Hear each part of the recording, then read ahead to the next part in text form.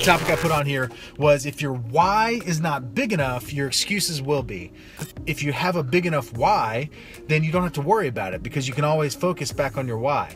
When things start getting tough, when obstacles arise, which they will, they always do, you can think back to your why, and then it pushes you through it. Rebecca Nix asks, I think the part of having hustle is having a passion and drive for something, but it's hard to maintain it sometimes, and it's easy to fall out of it. How do you change your state of mind so that being able to hustle at all times remains consistent and long-lasting? I think it starts with getting clear on what you want and what the end goal is. Like when you can get laser focused on, I'm doing these things right now that I don't necessarily want to do, but I need to do.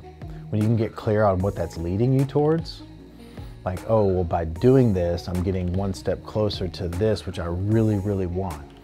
If you don't know what that thing is that you really, really want, then in those moments where it becomes difficult, and in those moments when it becomes uncomfortable, and those moments when you don't necessarily feel like doing it, you're just not gonna do it. And so it's getting crystal clear on the end goal, which, you could look at that as your why, but it's really just like, what do you want? When that is super clear, then everything else, like, we all find time for the things that are important. And the reality is, if you're not finding time for it, it's just not important to you. You can say it's important to you, but your actions prove it.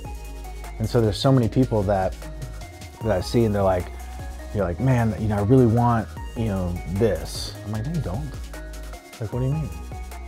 Well, nothing that you're doing on a daily basis shows that you want that. So you don't want it. So figuring out what it is that you actually want, and then making sure that your actions are mapping that on a daily basis, like that to me is critical.